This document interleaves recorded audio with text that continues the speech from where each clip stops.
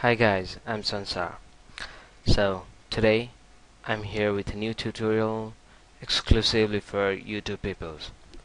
So today I'm going to teach you the basics of Fume FX. If you guys are wanting to learn VFX, then Fume FX is one of the best tool to create some explosions and fire and flames effect. So if you are not familiar with Fume FX, then I think you should be with it. So today I'll be going through the basics of using Fume FX for the first time.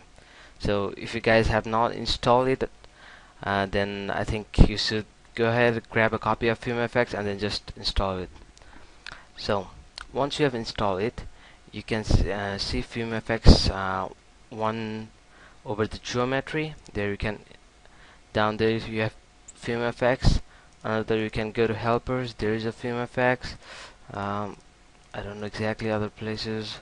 I think there's just two. Okay, that's two. We need that too. Okay, the first step of using Fume FX, into the geometry tab, go to Fume FX. By the way, I'm using 3ds Max 2010 version and Fume FX 2.0. So I think some older versions are also quite the same, so there won't be any problem following along. So once you have gone to Fume FX, here is a Fume FX. Click that and then you can drag and drop a box. So this is the working space for Fume FX. Okay, one more time, let me delete it. Just select this and then just drag it. You can just press the control button to make it proportionally equal, and then drag it up. So this is a working area for Fume FX. All the simulations of Fume FX are done inside this area. Okay, so here you see a small cube that's actually called a voxel. So voxel is related to kind of a resolution for any images, but this is on a 3D space. So let me select this. Okay, I'll go over that a little later on. So Fume FX just calculates every data just inside this container. So all the data will only work inside this container. If you any simulation goes outside of the container, then that's just omitted, that's not calculated. So we'll get that in a moment. So once we have created our container, the next step is to create our source. So for that, let us go to helpers, Fume FX. Then we have got 6 different types of sources. In older versions, I think there are only 4: simple source, object source, particle source, and gravity vector. So here we have 6 sources, but most of the time we'll be using simple source and particle source and the object source.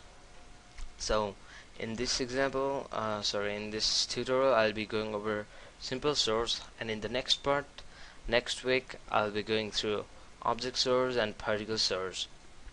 So guys, don't forget to subscribe so that you will be notified when another part of this tutorial is published. So we'll go through simple source. Let me create a simple source. Okay, so this is what from where our fire is going to ignite. Our fire is going to burn.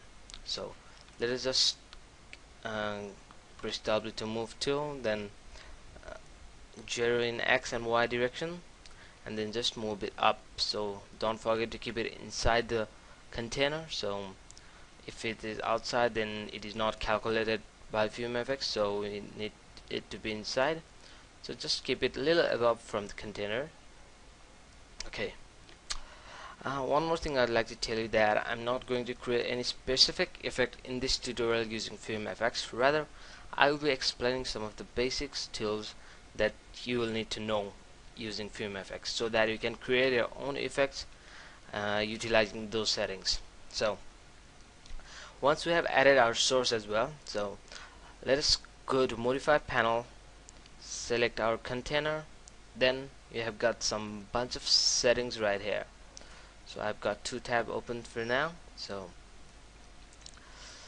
uh, um, one more tips for you guys. Whenever you are using Fume FX, I don't recommend using settings from around here. So it's better for you guys to go to open Fume FX UI. So it will open a new folder which contains most of the settings that is contained here. So using these settings like spacing, so using it from here, then it is better to use it from here. So once we have opened our folder UI, we are rolling to create our fire. Okay, now we have got here general tab, simulation tab, rendering tab, WTP tab, it's just in a new version, and illumination tab, object source tab. So we'll be spending most of our time in simulation tab and rendering tab, and some of our time in illumination object source. So but I think I have never used this section, so I don't have any knowledge about this. So, and it's just believe me guys that it's not too important. So, and here we have got file preferences, simulation mode, file load preset. Just if you have created any presets and you like that, so you can just save them. And preferences, you can set your output path, preset paths, crash disks, and even you can create snapshot every and 20 frame or whatever you like if you think that the machine will crash or something. So you can keep that. For now, let me leave it like that. Okay, now down here we have got some icons right here. So it might be a little different in older versions or even newer versions, but just find out that there is a start default simulation, continue simulation, back burner mode, that's not needed much, and open preview window. So let me show you what it does. First of all, let me go to object source. Okay, let me revise it one more time. Once we have created our container, we created a simple source. One more time, just remember that we have got some other sources as well, but I'll be explaining them in another part of tutorial.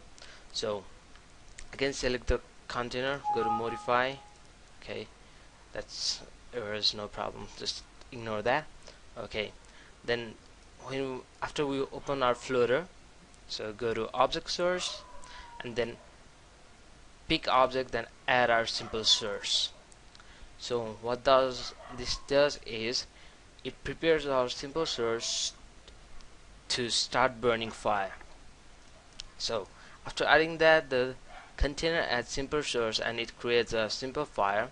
So once we open a preview window, this window for preview, so now we don't have any animations. So once we click the start default simulation button, now we have got that fire and smoke. The default Fume FX creates this kind of fire and smoke. Okay, let me complete simulation. Okay, I've got up to 100 frames, so it simulated up to 100. So defaultly Fume FX create this kind of fire. Since our simple source is round, it is creating a round fire with some smokes. So it does not look any good, but after using some settings you can get it whatever you like. And one more thing, let me tell you guys that Fume FX is not a not a tool just to create smoke and fire simulations only. We have a lot more, and we can do a lot more from this small tool.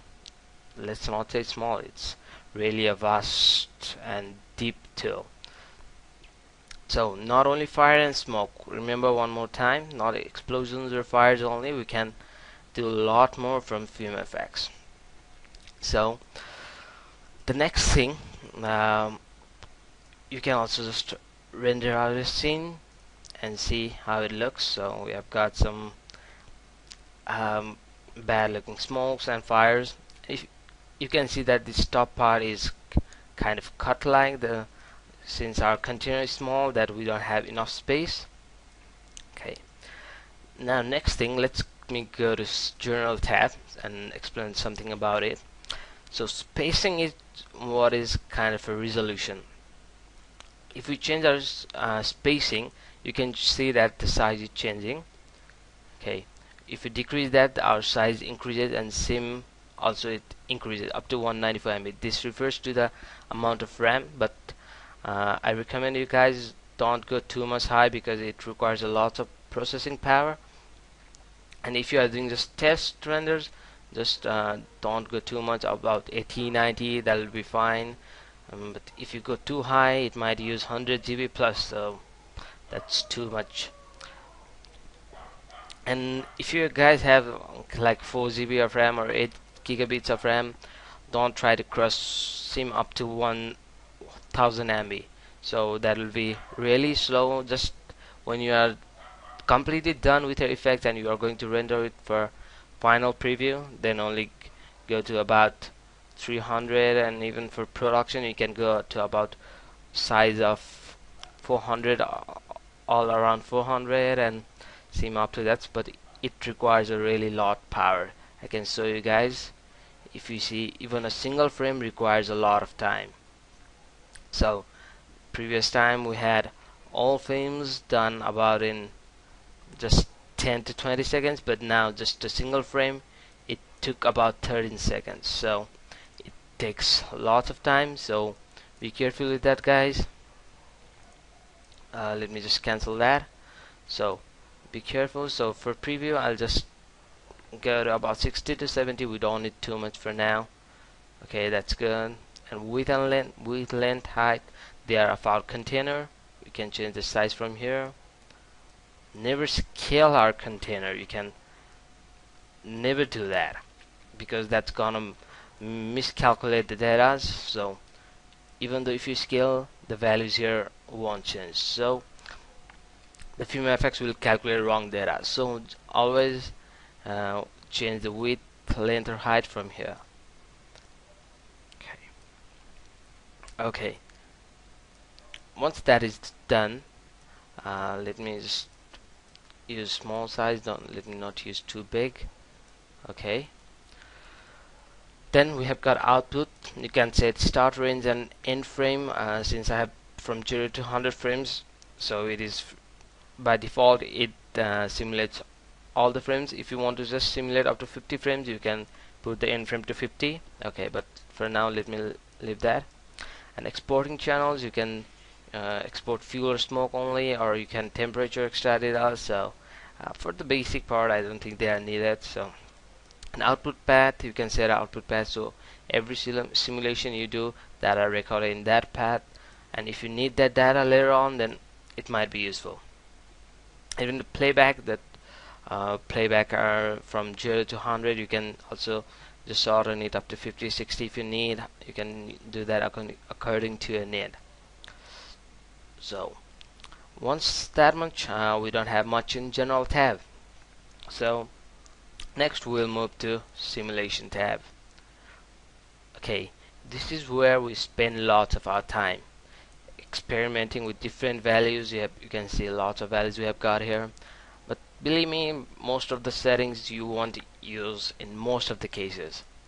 So I'll just go through those which are more mostly used during some projects.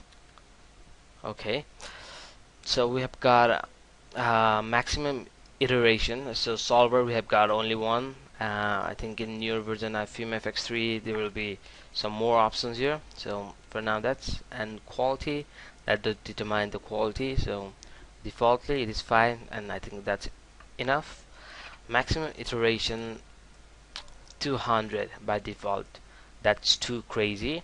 If we are doing bigger simulations, you can boost it up higher as well, but for our cases, or let's say we're not dealing with any specific effects, so when you are dealing with some simple explosions or simple flames, 50 to 70, that's enough. Simulation steps, okay, time scale, it determines how fast the fire will ignite or fire will move up.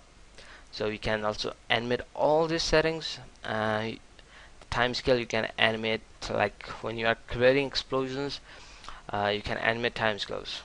So if you go ahead and watching some of the explosions, and you can see that explosions happen first at great speed, and then the smoke slows down slowly, moving upwards. So you can just animate this time scale. If you increase that, it will be increased, and then decrease. Same gravity, I think I don't need to explain that. It pulls the fire down. Buoyancy, so is also one of the important thing we need to know.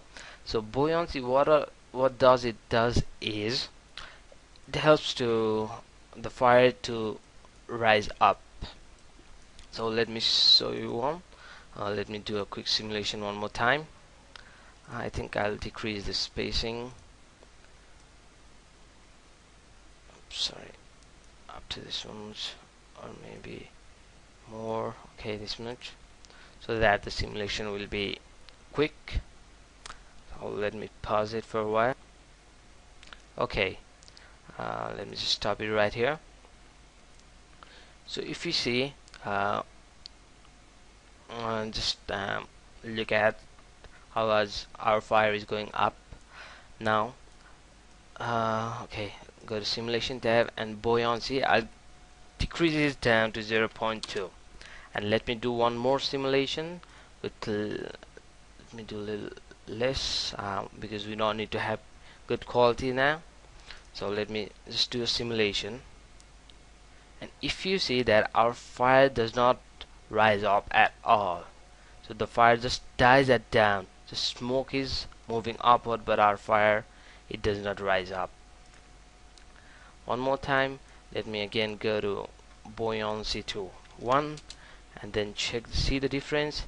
Our fire now lasts longer and it is moving little upward. So you can see that our fire is still working here, it's still burning, but when we just decreased our buoyancy to 0.2, the fire was not rising up. So if we increase this up to 2, let's say, and then now you can see the difference. Now our fire is because of the quality, it's not looking good, but you can really see that our fire is rising up. Okay, let me just increase the quality a little bit and then show you guys. Okay. So you can really see the difference. So increasing the buoyancy increases how up your fire will be rising. So it determines the rising of your fire. So whenever you are doing some kind of explosions, maybe they fire don't rise too much. It's gonna rise up to some certain areas, and then only a smoke will fly up. When you are creating some flames, then according to your need, you can set up buoyancy. So you can see that our fire is lasting a little longer when we have the buoyancy too. Okay, let me get that back to 1, and then X turbulence, it just works like a wind and just disperse the fire here and there, just keep some turbulence or noisy. Let me do it to 1 and then do one simulation more.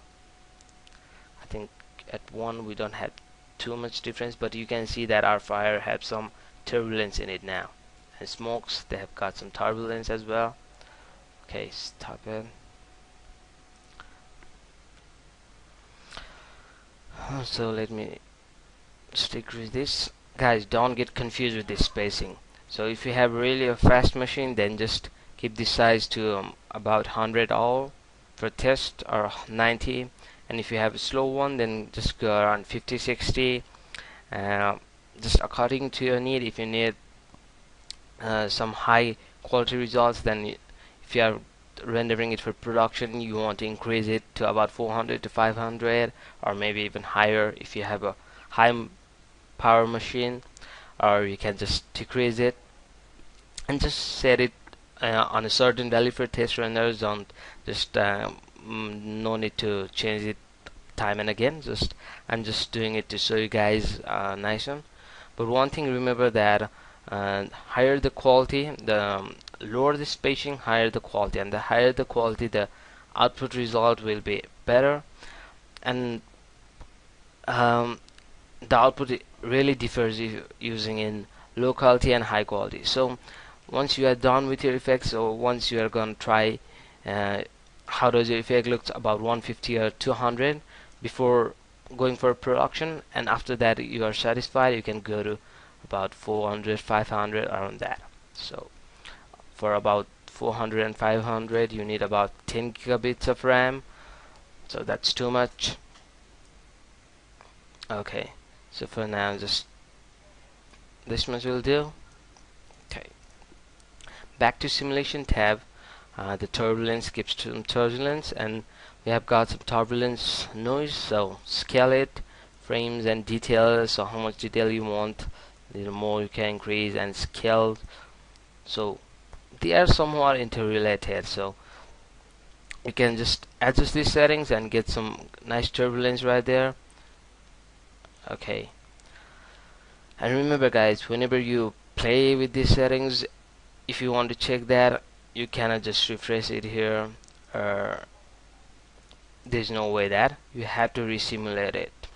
So but in the rendering tab, these colors that they just get updated, you don't need to again resimulate it. But on the simulation tab, you're gonna resimulate every time you change settings, every time you need to look how your work is going. So blocking size, at first when our container size was smaller, the smoke just got omitted from the top part. So if you set the blocking size like up for up G, then the smoke bounces back from that side, so it doesn't go out, but it just stays inside, bouncing to the sides. So let me go to fuel now. So fuel is from what our fire is burning. So the important one on the fuel is our burn rate.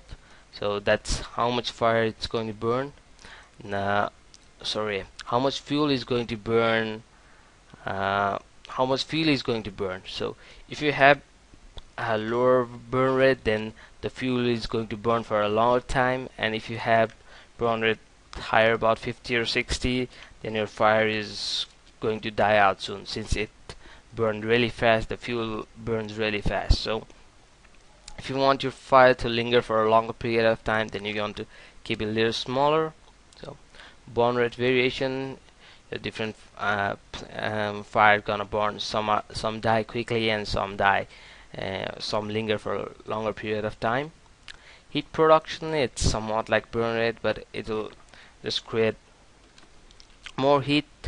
And expansion, so it's useful when you are creating some explosions. And expansions and burn rate are interrelated, or let's say they have some relation with each other. Lower the burn rate, higher the expansion. Higher the burn rate, lower the expansion. But what does that means is, if you have lower burn rate and you want your explosion to explode up, then you want to increase the expansion. If you have higher burn rate, then the same explosion amount and higher burn rate, you want to decrease the expansion. If you're confused guys, I'll show you with some example. Okay, burn rate 10 and the expansion to about 5. Let me do a simulation. You see that our fire is explosive now. It is just blasting off, and you can see that it's blasting at very outer. Okay, let me stop it and then just change the expansion to 2, and then again do it one more time. So now it is less explosive, and since we added some turbulence, it has got some turbulence as well. Okay, so it is less explosive than before.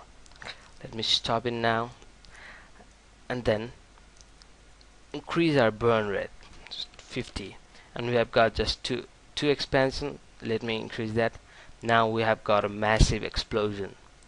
So the same expansion just 2, and higher burn rate, that gives more explosive. Less burn rate, higher expansion, also give when we have higher burn rate, try to lower down the expansion, and then when burn rate is low, you need to increase up the expansion. So don't get confused, guys. Just go on creating, then you'll just learn on yourself. So there's nothing to worry about. So here is the next option: fire create smokes. That really makes sense, that fire is going to create smoke for us. Once we check up that, then let me do a simulation. Then our fire creates the smoke. Now the smoke's not going to ignite itself, and that is going to ignite from our fire. Okay, just stop and then burn rate to about let me go to 40, or maybe just 15, and then expansion up to 2 only, and then smoke density, let me put that 1, and then simulate it.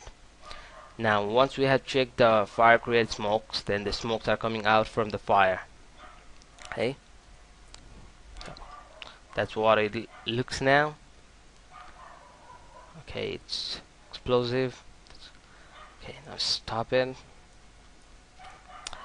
Then temperature based, you can also use the fuel on temperature based, but that's a little too, you can do that, but that's mostly not useful. So the smoke and temperature, will go that in later courses. Next part. Okay, extra detail we have got there, but I don't have got spaces, so okay, since I don't have, but that's a little advanced, so I'm not going to explain that in this part. So there's some fluid mapping and so on, so just forget for that. Okay, so we have got 25 minutes for, I think we just completed general tab. I think we have got understood, and then also a simulation tab. We almost completed most of the important parts. If you have got any confusion, then you can just hit back on the comments. I'll try to explain it on my next part, and later on, or I'll try to get back to you through emails or back in comments. And we have got now rendering, illumination, and object source tab. These 3 tab we'll be explaining on next part. So for now, just goodbye. Next part will be online next week, so don't forget to subscribe to get notified when the video is online. So thank you guys for watching it. Have a good day.